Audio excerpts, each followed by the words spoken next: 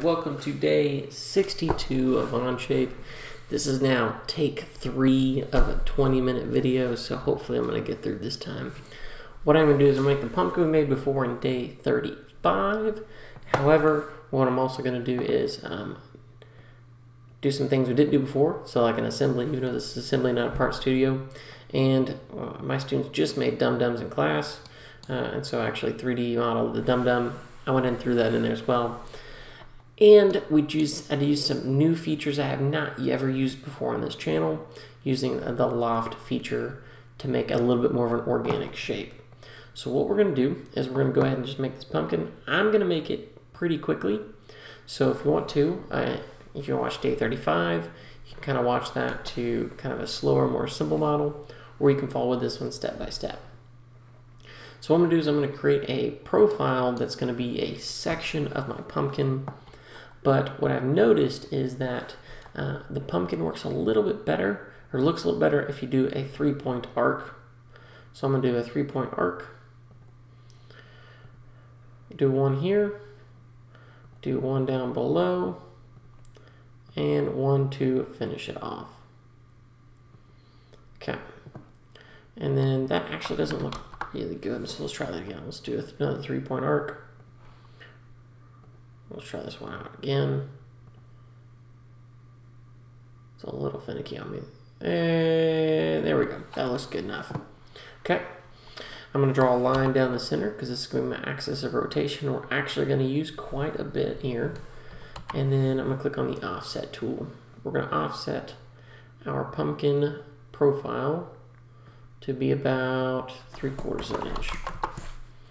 Notice my profile isn't completed, so I actually have to take this line right here and extend it past. Notice now it's fully shaded. We have a full, complete profile. Hit the green check mark, and we're going to revolve this profile around that center axis. We're not going to do a full rotation though. We're going to do one direction, 36 degrees, hit the green check mark, and now we've got one section of our pumpkin. We're going to do this section set at 36 degrees. We're going to do that 10 times. That gives us the full 360. But to give it that good pumpkin shape, we're going to fillet some edges before we do our circular pattern. So you know I filleted a couple of those edges. I'm going to hit fillet again. We're going to fillet some other edges. But to give it more of an organic shape, I'm going to do 2 different filleted radii. That way one side looks just a hair bit different than the other. Excuse me. Now we're ready to rotate. So I'm going to take this circular pattern. We're going to rotate this section around that center axis. And we're going to do that 10 instances. Since we did 36 degrees for our first section, if we do it 10 times, that gets us our full 360. So the bottom of my pumpkin should be good. The top, however, might have a hole in it, and that's okay. But the one thing I'm going to do is I'm going to make sure we use an add, not a new feature. We want this to stay one part for as long as possible. So I'm going to hit the green check mark. Things are looking good. To make our top piece, we're going to hit right click, offset plane from the top view, top plane, and there we go, looks good to me. So we're going to go ahead and start a sketch on that plane, and we're going to start our stem, the stem of the pumpkin. So we're going to hit polygon, click on polygon. I just like polygon because it looks a little bit more organic, and we're going to give it 10 sides. Okay. Hit the green check mark. Things are looking good. So what I'm going to do now is I'm going to extrude this profile into the pumpkin. So we're going to flip the axes, and we're going to give it a draft. We're going to give it just a slight taper. Actually, let's give it a pretty steep taper.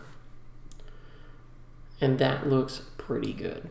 Okay, we've started our stem. What I'm going to do now is I'm going to actually come in here and let's dimension this Let's make it just a hair bit smaller. Let's do 1.5 inches. I think that's going to look a little bit better in the long run. Yeah, that looks good to me. So what I'm going to do now is something I never did before, and that is using the loft feature to make an organic shape. So I'm going to click on, back in this sketch, we're going to loft this polygon onto this circle. Now this circle doesn't really matter where it needs to be, so I'm going to put it in the same plane just for the sake of ease, but you could have it as a different direction, you could have it at an angle, you could have a couple different places. So I'm at the green check mark. We now need to give a path for the loft to follow. So what I'm going to do is I'm going to go to my front plane, click on New Sketch, and I'm now going to draw a path using the spline tool from into the pumpkin stem in and past that circle. You want to make sure that your lines go through these profiles. If they're not going through, if they're not touching, you're going to run into some error codes. So what I find really cool is if we can loft this profile into this profile if we give it a path. So the path is going to be that line. And so what it'll do is it'll think about it real quick. We might have to make some edits. And it looks like we might have to, if I can bump up my count, that might help me in the long run, or I'll have to change my sketch. It looks like I'll have to change my sketch. This sketch is a little too steep. So what I'm going to do is I'm going to go more straight up. My loft path, I had a little bit of a hard time rendering. And we see our loft path right here. There we go. Let's just merge with all, path. Let's try this one more time.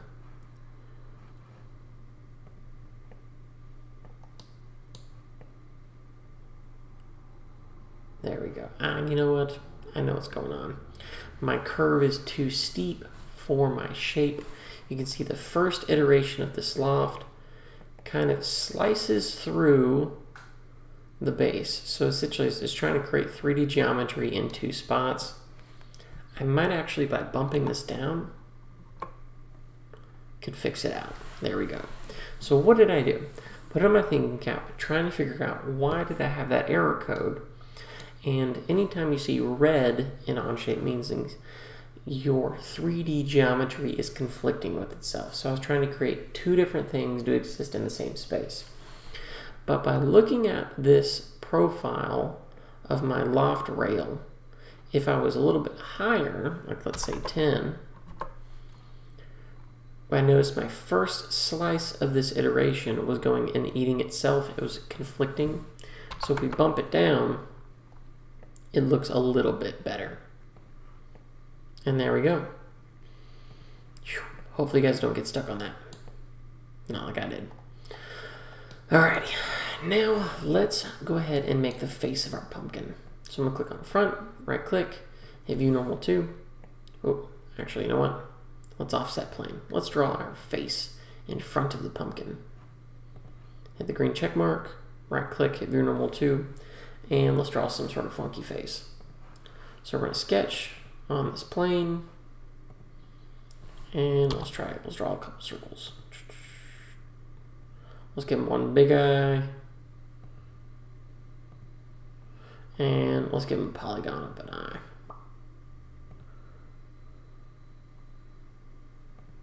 A little bit of a crazy eye situation. And there we go. Okay, I'm going to hit trim, so let's clean these up a little bit. That way it's not confusing on which profile is actually going to get used.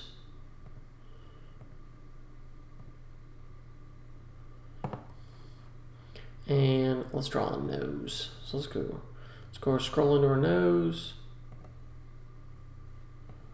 There we go.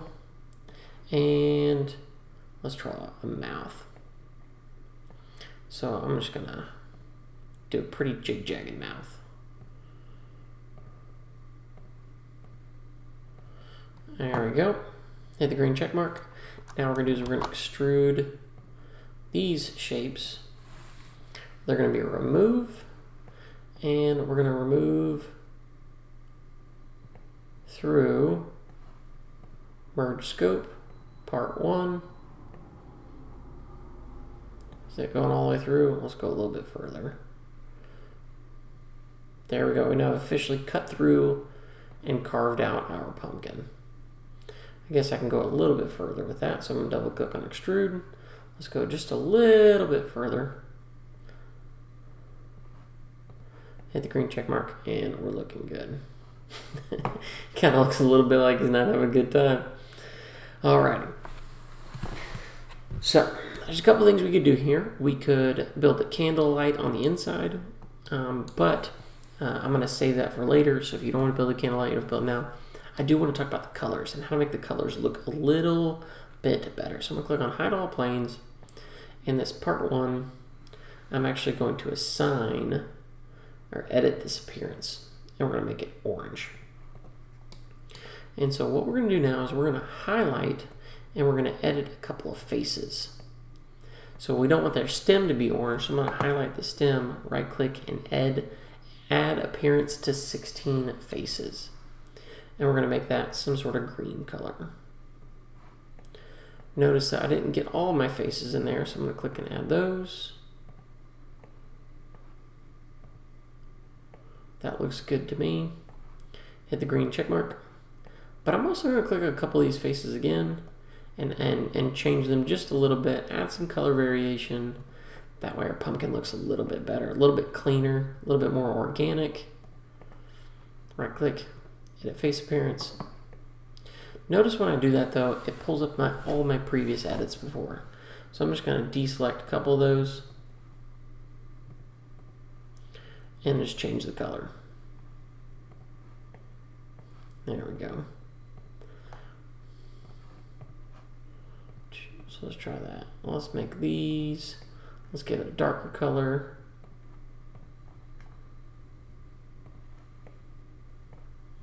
There we go. Right click.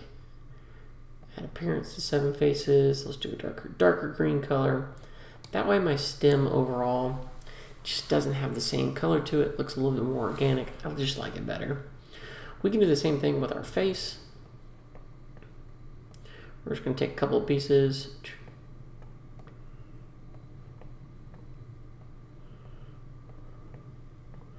And I'm going to right click and add appearance to those faces. We're just going to do a little bit of a darker orange. That way my pumpkin just looks a little bit better. Okay. Now, we don't have a top and bottom yet. We need to cut our pumpkin. We need to cut the top off. So I'm going to go back to my front plane. Or not my front plane, we're going to need the top one. There we go. We're going to go back to, we're going to offset plane to where we want to cut through our pumpkin. And for me, it's going to be right about there. Cool. We're going to use a new feature I've never used before, and that's going to be split. So what we're going to do is we're going to take this part and we're going to split it or cut it with this plane. What that does for me is it creates 2 different parts. We now officially have a top and a bottom. So let's go ahead and hide that sketch. So as a right click, let's call this bottom piece. We'll call it the body. And let's take this top piece and we'll call it the top. Just being a little bit on the picky side now as my body actually doesn't have a hole in the top. So I'm going to click on sketch, view normal 2, I'm going to go ahead and just cut a hole out of the rest of that. Remove, and there we go. Okay. All right. So pumpkin looks a little bit more organic than the other one did, but we're now going to take this and throw it into an assembly and do some other fun stuff with it. So I'm going to click on plus. We're going to create assembly. We're going to insert Part Studio 2, the one for the video, the one we just made, and now I've got my top and I've got the bottom. So let's, for our body, we're going to right click and we're going to hit fix. We don't want it to move. And we can do a slider mate. So we can slide the top of our pumpkin, slide into, there we go. Click the play. I'll make sure I didn't click anything that's funky. It's sliding the correct direction, but it is, we need to put some limits on it. So what we're going to do is we're going to say that our minimum is going to be, our maximum is actually going to be 0. And our minimum is going to be -5, I believe, because it looks like it's flipped upside down. There we go. Maybe 5 inches is a little bit overkill. Let's try -2.5. Hit play, and there we go. How did I see that? Well, the planes for that showed that the Z was pointing down. Since the Z was pointing down, positive Z was considered down, so that means I knew I have to do in the negative Z direction. Okay. All right, there we go. We've officially made our pumpkin. The lid goes on just right as expected. You can kind of watch day 35 make the candle. Like I said, this is take 3, and I almost did it perfectly, so I'm going to keep it. The one thing I'm going to do, just for the sake of fun, we're going to take in our other parts we made, and I'm going to go back to my dum-dum. We're going to see if we can get the dum-dum and have this pumpkin tune on the dum-dum. One thing is kind of a cheater route to go, but not really cheater route to go because I guess the button's there, is this grouping.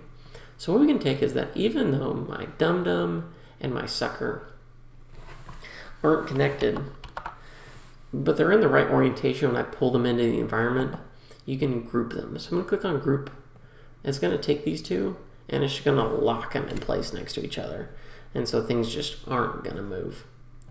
So when I click on, let's say, this fasten mate now, and let's fasten this onto, let's see if I can figure out a surface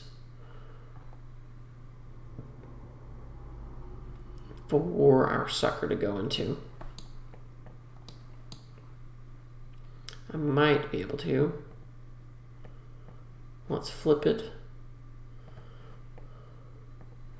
And let's shove it a little bit in a different direction. So let's go in the negative X direction, maybe 1 inch. Nope, ½ inch.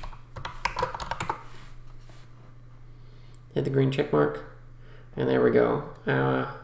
That actually looked pretty fun. And there we have it, folks.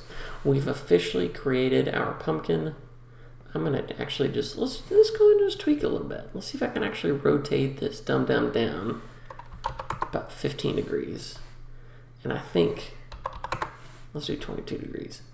There you go, that looks a little bit better. Okay, we have a dum-dum eating pumpkin, cheater pumpkin eater as the name of the design. Okay, these videos have been super fun.